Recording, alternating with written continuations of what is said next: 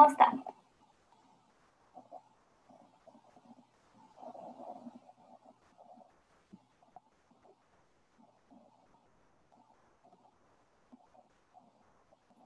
Alrighty, so we are going to begin.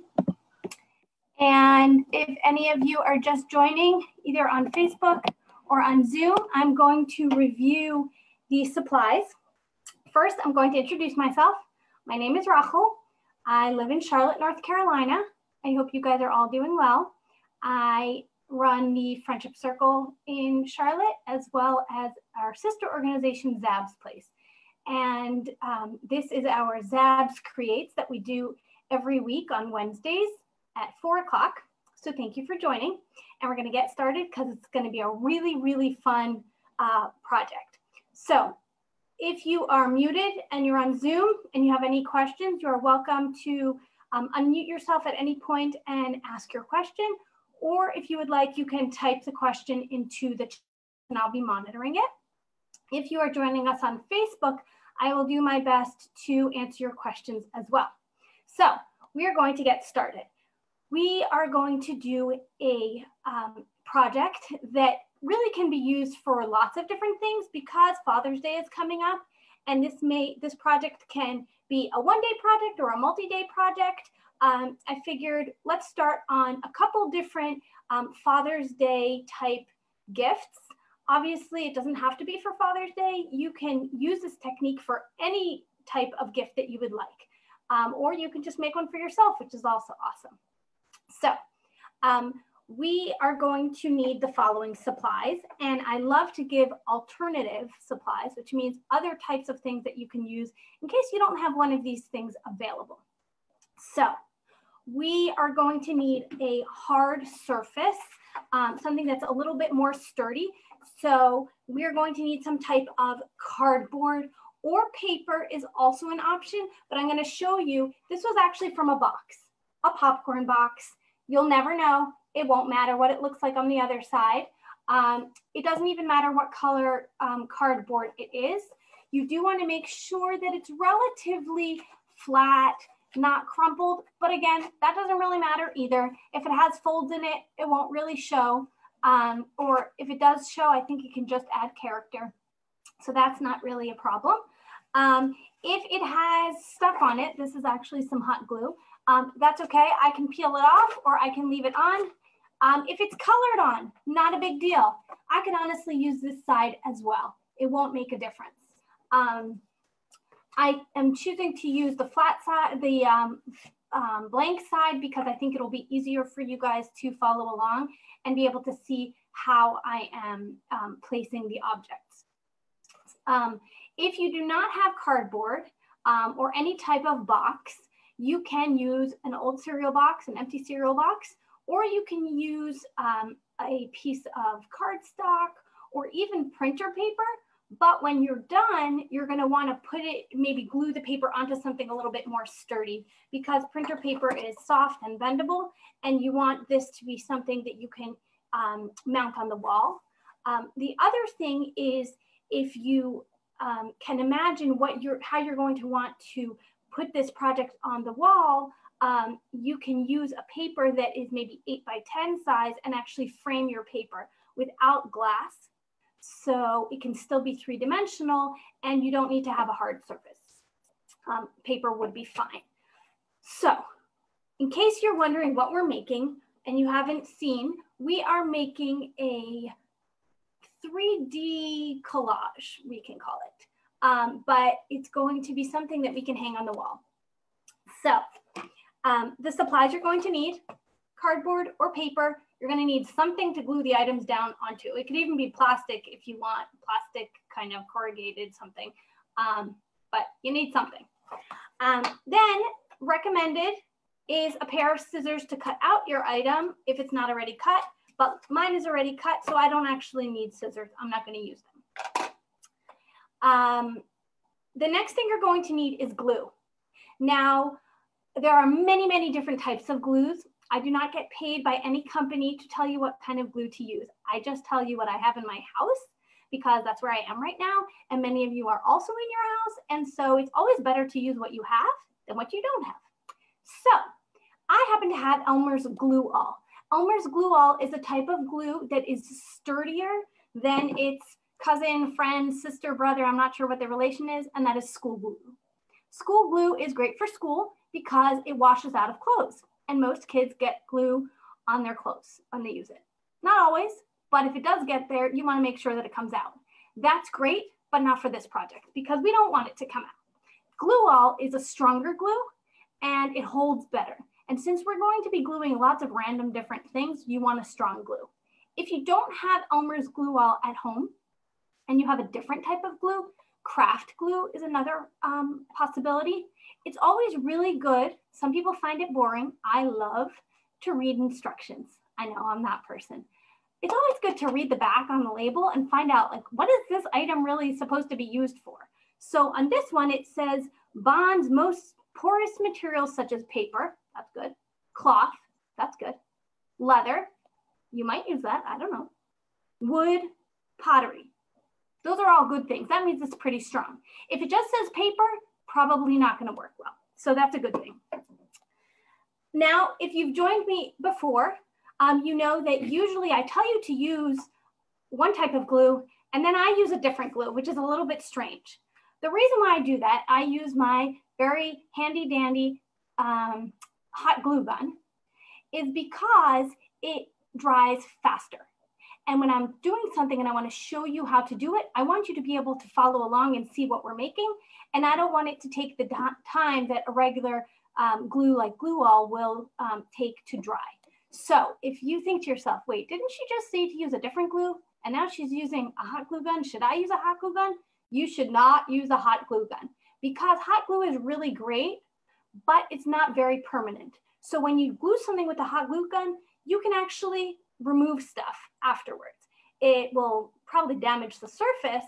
It won't look so pretty, but if you want this to last for a long, long time, you shouldn't use hot glue. If you decide, hey, you know what? I'm gonna hang this on the wall and I'm not planning on going and picking at the stuff anyway, so I think I can use hot glue. That's fine. I just wanted you to understand why I'm using this one when I'm telling you to use something stronger like Glue All, or another great glue is E6000. Most people don't have that at home unless you're what we call a serial crafter. That means you craft a whole lot and you do a lot of really fun projects, and so you need something strong in your craft drawer or toolbox or wherever you keep it. So glue, cardboard, and then this part is my absolute favorite. You need to raid your junk drawer. Now, if you don't have a junk drawer, my eyes are gonna get real wide and I'm gonna be like, what? You don't have a junk drawer? Every house has a junk drawer. Some people don't put it in a drawer. Maybe it's in a box, maybe it's in a closet. I don't know, maybe everybody keeps it somewhere else. But what's exciting about this project is you can use almost anything. And I find a lot of those kind of things in my toolbox and in my junk drawer. So because I love to upcycle, I sometimes have a hard time throwing stuff out, but I try and keep it neat so that my house doesn't look like a huge mess with all sorts of stuff that I really should be throwing out. So I have a little craft drawer and a little craft cabinet, and I have a junk drawer, and those are the places where my stuff can go if I'm not ready to throw it out because I think I might be able to use it for an upcycle project. So how are you going to decide what junk you need for this project? The best way to figure that out is to think, who am I making this project for? And then you have to think, well, what do they like? So because we're doing a Father's Day edition project, you have to think about, what does my dad like? If you're not making it for your dad and you're making it for your granddad or your uncle or your brother or somebody else, you have to think, what do they like? And then you have to find those things. Now, remember, upcycling, my philosophy, you don't buy stuff to upcycle. That kind of defeats the purpose. Upcycle means you take something that was ready for the garbage that you had no use for and you turn it into something super cool. So I'm going to show you what I have. I have a bag of random pieces of hardware. Sometimes when you put together something, you build it, it comes with hardware, and actually it comes with more hardware than what you need. Sometimes it's extra, sometimes they're not sure where you're going to put the item, and so they give you different screws and different materials or hardware to hang it in different ways, and you only end up using some. if you're like me, you think, well, I could probably use it for something else. And so you keep it. And then you end up with a drawer full of all these little bits of random stuff. And you're like, shoot, this is getting a little out of hand. So I am going to start to empty my bag so that you can see, hopefully, there we go, all the random things that I have. Try not to judge. So I have zip ties. I have a part of a lock that was removed or a door closing mechanism, a washer, one of those ball chain, I don't even know what they're really called, that maybe it's a yank chain for a light. This was from a picture frame, an Allen wrench, screw, a nail. I think this is a nut. Sometimes I know how to use something, but I forget the name. That just happens. But let's say the person you're making this for is really not a handy person, and that's okay. Not everybody's good with tools and hardware. That's totally fine. Maybe some random keys, right? Maybe they love to play games. Here we have a little marker from a game. What if they like wine? Corks. That's a great thing too. Electronic person? What about some broken or outdated? Anybody actually know what this is? This is actually from an iPod. Remember those? You used to stick it in the bottom of the iPod and it would make it like a radio. Pretty funny. Nobody uses those anymore. Could have thrown it out, didn't throw it out, just found it, thought, oh my gosh, this would be amazing to put into the collage for somebody who's super into electronics. What about all those earbuds that they lose the little thing and then you can't stick it in your ear, or then maybe the connection part gets a little loose, needs to be thrown in the garbage, or you could upcycle it. So that's what I'm going to use. And you can look around your house, in your junk drawer, wherever you keep these things, and you can figure out who you're making this craft for and what items you're going to use. So now that I have my supplies, I'm going to think of a shape that I want to arrange my items in. It can be a letter of their name. It could be a D for dad. It could be the first initial of their name. It could be a shape they like. It could be a heart. Your imagination is the limit. There's no right or wrong. So I love these type of projects because we learn a technique, we get an idea, and then you make it your own. You do what you want with it. So I am going to make a Z for Zab's place. So I'm going to take my glue and I'm going to, for this one, I'm going to actually change that. You should take your glue. I'm going to take a marker so you can see it. And I am going to draw a big Z. Now, you need to think how you want this to look when it's done. So if you want it to be sideways, make sure that that's how your cardboard or your paper is oriented. If you want it to be long way, which is called portrait, you can orient it that way. Again, there's no right or wrong. It's just whatever you choose. But sometimes you do have to have these thoughts in mind before you start. So I am going to make a big Z. Whoops. Now, in my Z, you'll notice, hopefully, that I am creating an outline of a Z. You could do it in bubble letters. Now, again, you're not using a marker, so it's not going to show. For me, I don't care if it shows because I'm going to spray paint it at the end, so then it really won't show. So this is just giving you an idea of where you should do your gluing. Now, it's also possible to do this without creating an outline. You can just glue yourself down randomly. There's no right or wrong. It will come out looking a little bit different than mine, but that's okay. So there's two ways to do this. You can either start from the outside and glue items down, and then fill in, or you can work from the outside, from the inside out. Sometimes it's easier to work from the inside out, but you still want to have your shape, whether it's a heart or a circle or a letter, you still kind of want to have an idea of where you're working towards, because that will make it easier to keep its shape as you go.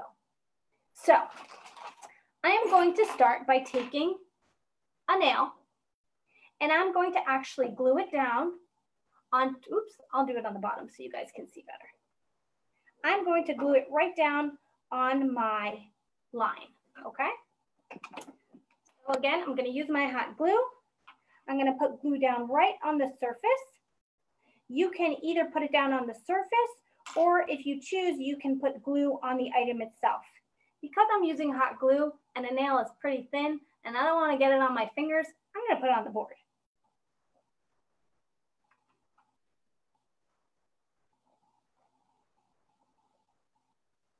And I will just press it down for a minute. And there you see, I now have a nail attached to my popcorn cardboard. All right, next I'm gonna use a cork, because one of the things that I love about Zab's Place is that we try and find a purpose and a use for everything. We love to say that we Z potential. So corks, absolutely, why not? In fact, you could make this whole thing out of corks, and then it could be like a cork board, which is kind of like a bulletin board. So that would be a cool thing to do also. Have you ever done any like clothing or like different like sweatshirts or anything like that? Have we made sweatshirts? No, like any like clothing, like have you used any clothing or anything like that? Oh, like to upcycle clothing? Mm-hmm. We do. Actually, I think we're going to be doing an upcycle project next week that's with clothing. So you'll have to tune in for that one. Oh, come on. Don't let me wait. What? Don't let me wait. Yeah, I'm sorry. Yeah, So there's actually many different really fun projects that you can do with clothes. It really just depends who you're doing it for and what you're trying to create. We've made wine bags out of dress shirt sleeves, which are always fun. Oh, very cool. They're a really nice gift. We have made little pocket purses out of they're kind of like crossbody purses out of old pockets from jeans. So yeah, okay. We do all sorts of stuff. Oh, very cool. We're all about seeing things differently. So what can we make out of whatever we see? Have you ever used? Say it again. Sorry, have you ever used a diaper before? A what? A diaper for a pocket? A diaper. Like a reusable diaper? Mm-hmm. I will have to say no, I never have. No, but like one for use, not like a reusable one, like a new one for some. Right, no, I understand. Obviously, not a used diaper. That would be disgusting, and I didn't think that's what you meant. But there's, do you mean like not disposable, but like back in the day when they like cloth diaper? Is that what you mean? Yeah. Yeah. No, but so I didn't do an upcycle, but I did help somebody refashion one for like burp cloths. So that's pretty cool. Yeah. Alrighty. So as you can see, I have switched up a little bit what my supplies are and what I'm including. Well, I didn't switch up the supplies. I stuck with the supplies, but I switched up the theme of what I'm adding because I'm making this for Zab's Place, and I wanted to show just how different types of items all have potential to look super cool together. So as you go, you can either go in a very methodical way. That means it's very organized. You start from the outside and you do the whole outside and then you work your way in. Or like I said, you could start from the inside and work your way out. Or you can gain some inspiration from whatever you're using. So for example, I decided, hey, I want to use these old broken headphones. Well, they're very long and there's lots of different ways that I can glue them down. So I first glued down a few of the different parts, and I thought it would look really cool if I attach them in different places. So I'm going to wind this a little bit. Kind of looks like a necklace, kind of, if it's like hanging. A little bit. So I am going to continue to wrap it. Now I've put one of the earpieces up here. I glued down the microphone part. I'm going to have to glue down this one, and I will have it weaved or woven through. That's the real way to say it. I will weave it through my shape, and you can do the same if you have a longer object or an object that does not hold a firm shape. Really, the best thing about this project is that a lot of it will depend on the supplies you have available and on who you're making it for and on your creativity and your imagination. And those are the best types of projects because it really celebrates the fact that we all think differently. And that's something that I really love. So, does anybody have any questions about how to use the supplies they have? Or is anybody having trouble with any of the steps so far? I was just wondering for the headphones, can you cut them? You can definitely cut them. You can, I wouldn't suggest trying to cut some of the more, like, you know what I mean though, but like the wireless. Yeah, you can definitely, but obviously you want to do it safely. So make sure that you have the correct supplies for cutting wires. Oh, okay. I don't want to be like, you know, like sparking like a little spiky thing that's a little dangerous to poke out. Yeah, you just want to be careful. So it's doable, but I would be careful about doing something like that. Denise, did you have a question? No question. All right, perfect. So now I am going to address one thing that some of you may be wondering. What should you do, or can you do this if you don't have a stronger glue? So actually I noticed from Denise that she is doing something super cool. And I hope she doesn't mind me pointing it out. She is using a glue stick. I think it looked that way. And what's really cool about that is while I also have a glue stick here. I can't use that to glue down a bolt. It's just not gonna work. It's just gonna fall off. But if my supplies that I'm using for this project are maybe scraps of fabric or little scraps of paper, that would totally work. So definitely a great idea to think about, what do I have? What are the supplies I want to use?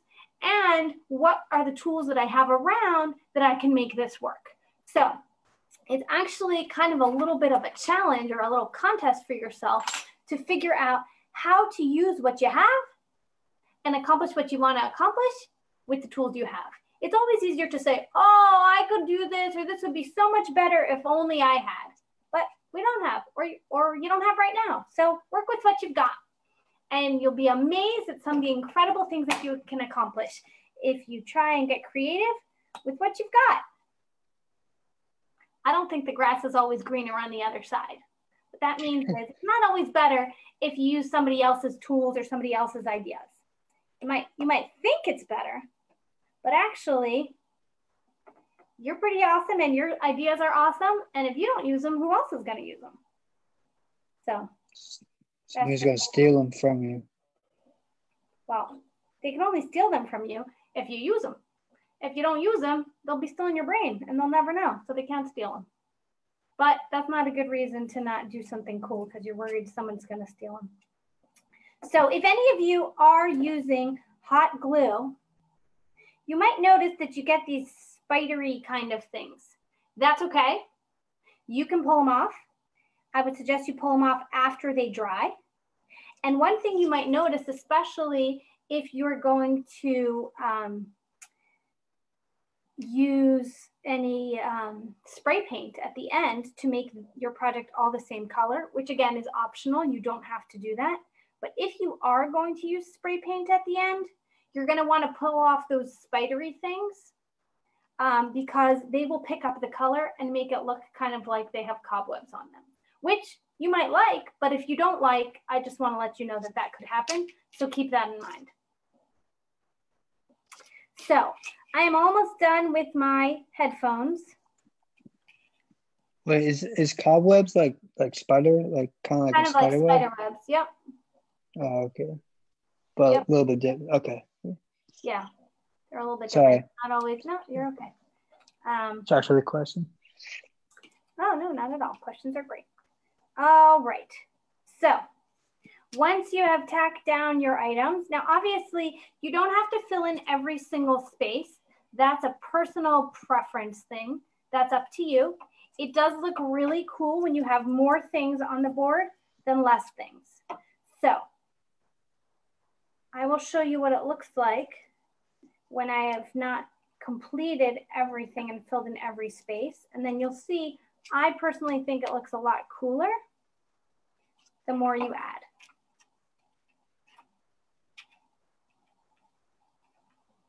All right.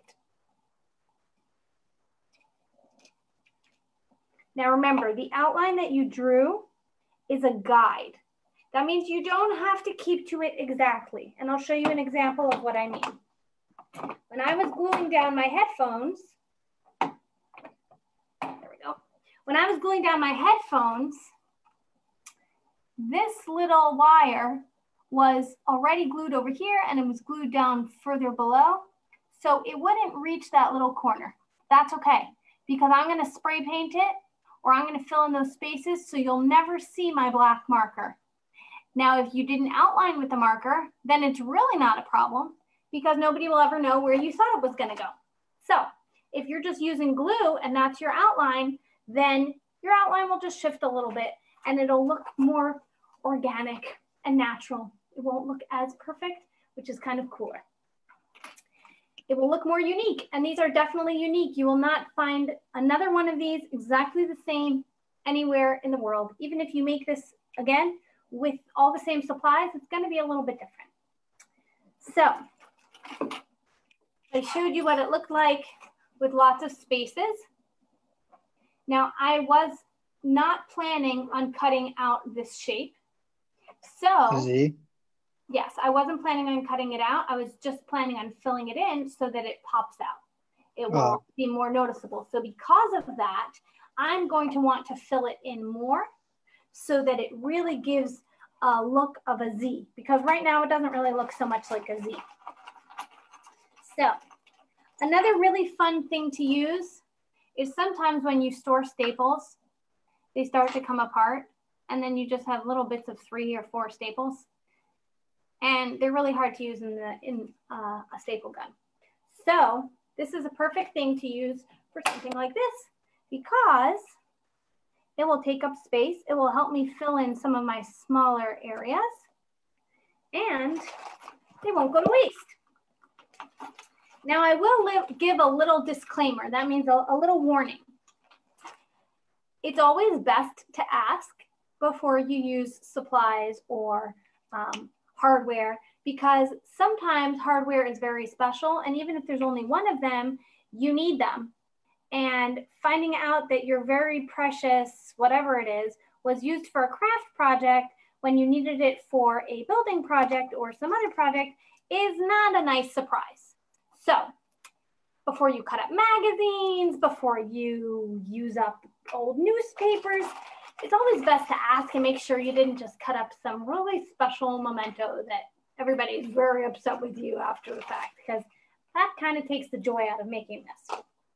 I have a question. Have you guys done magazines or newspaper collages? You could definitely use magazines or newspaper for a collage. It will be more of a flat collage as opposed to a 3-dimensional collage. So that's a matter of preference. So, okay. So yeah, I'm sorry for all the questions. No, that's okay. If it's not a how do you do this or I'm stuck question, let's leave it for the end, because there are some people who are following online and I don't want them to get confused. Okay, I apologize. No, not at all. All righty. So let's take a moment and pause for questions. Let's see if there are any on Facebook.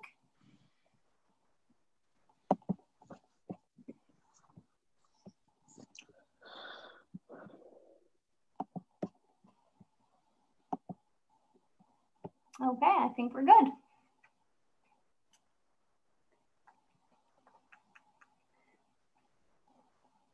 Does anybody want to show what their project looks like so far?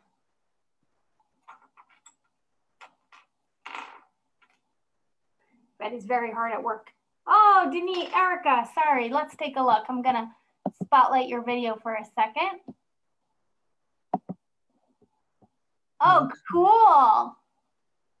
Very cool. Raise it up just a little bit so we could see. That looks awesome. So let's see what you've used. Are those nails? Yes. Very cool. That's awesome. And tell us about the shape you chose. I chose the Z. Very cool. My last name starts with a Z. Oh, I love it. That's such a great idea. And mine is also a Z. That's great. Okay, Denise, let's go to you. Let's take a look at yours. Super cool. Okay.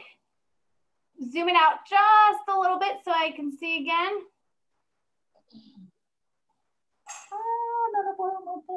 Oh, very cool. You're also doing a Z. So cool. And I see you all sorts of hardware. I love it. So cool.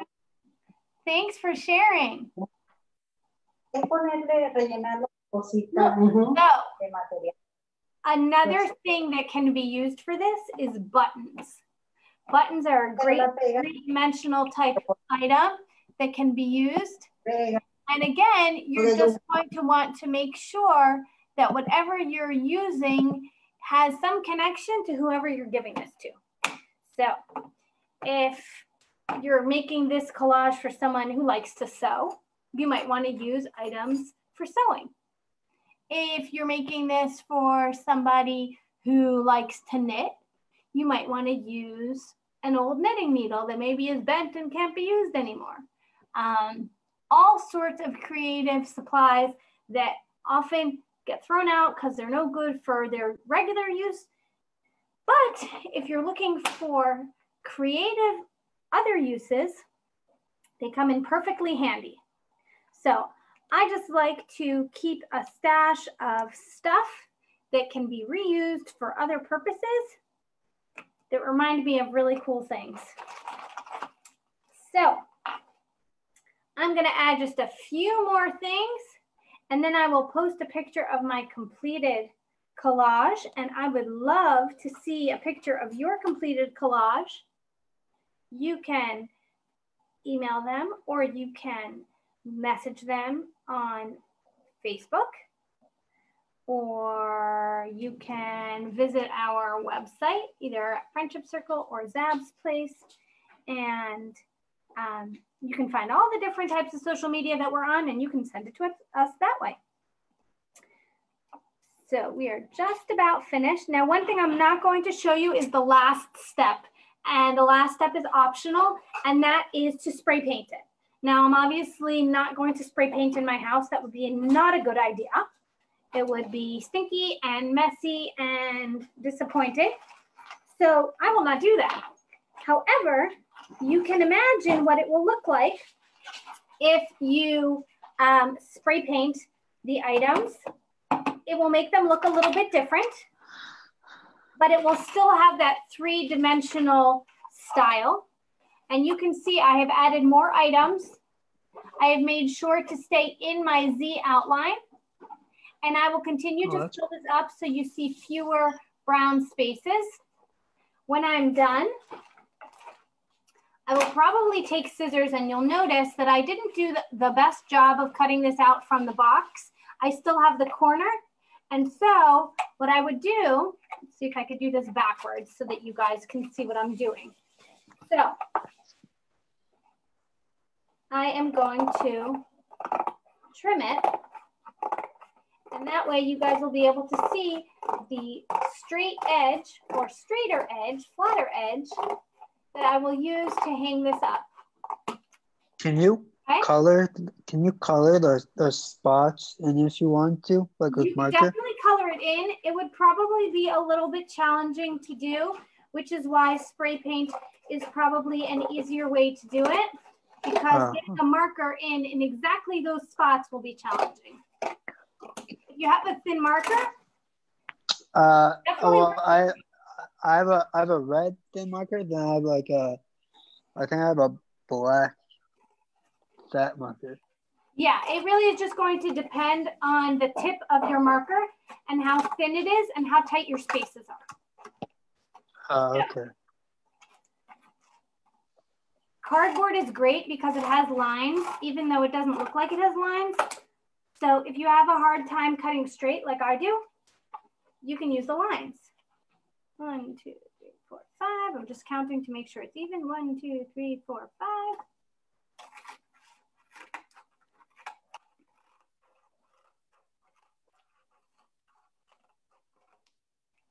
There you have it.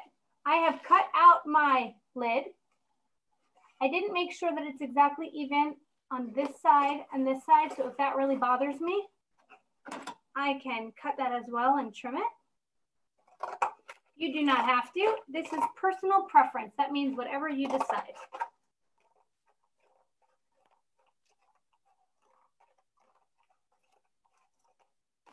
And there you go. Now, one of the things that is another personal preference choice is whether you spray paint it or whether you leave it as it is. If you leave it as it is, it's much more obvious what your items are. But in a way, having them spray painted in all the same color makes it look a little cooler because it gives the same color to everything. And it's kind of like one of those I Spy games, like, let's look and see. What is this? Oh, this is just a wire. No, it's actually part of headphones. So that's also a fun kind of thing you can do with this. So thank you so much for joining. Keep on working on your collage. If you have any questions, now would be a great time to ask. If you want to show me if you've gotten any further, I would love to see. And if not, have a wonderful week and hope everybody stays healthy and safe. And I appreciate you joining. Can I ask a question? Sure. I just wanted to I'm asked the clothing because I'm a big clothing guy, and I wanted to see if we actually got any clothing. Got it. Did you have a certain type of clothing that you were wondering if we could use for a project? Either like a sweatshirt or a t-shirt or like jeans or probably not jeans, but T-shirt. Usually we like to craft with t-shirts because they're a little bit easier to use. Was there a certain type of thing you were wanting to create, or you were just curious what could be created? both. What did you want to create? Whatever my mind makes, whatever Say it again? whatever like I think of that day. Like could be like a Got it. So you were already like crafting with t-shirts. You're trying to come up with some new things to make. Yeah, maybe like a straw or like a sword. I don't know. Straw or a sword from t-shirt. Yeah, something like that. That's a good challenge. I'm going to think about that. The only thing I can imagine that would be tricky about a straw is that straws are usually used for drinking. And if you use a t-shirt for a straw, it will absorb all the water. And I'm not sure how much would get through and up instead of just making you have a very soggy piece of fabric. However, there is something called dishwasher safe Mod Podge. And if you paint your fabric with Mod Podge that's dishwasher safe, then technically, and I say technically because I've never tried it, but technically you could wrap your fabric into a straw shape, and when it dries, and you might have to do a few coats, you could technically have a fabric straw. I'm amazed because I never thought of that before, but it's a good challenge. We could try it. Yeah, no, I think I'm sorry. I feel I think that's awesome. I feel embarrassed. Sorry, I just think no, not at all. I think that was super awesome. I love creative ideas. If you don't try to do new things, then you never figure out how to do stuff. Like popcorn, I'm pretty sure was a mistake. Someone tried something new. If they never tried it, we would never have popcorn, and then I would never have the box to make this. Imagine that. So it's always good to push the limits and stay safe. Any other questions? Okay. And I just wanted to apologize to make you uncomfortable. No, I'm not uncomfortable. Don't you worry. All righty. Have a wonderful day. And thanks again for joining. Thank you. Can't wait for next week. I'm looking forward to it as well. Bye-bye.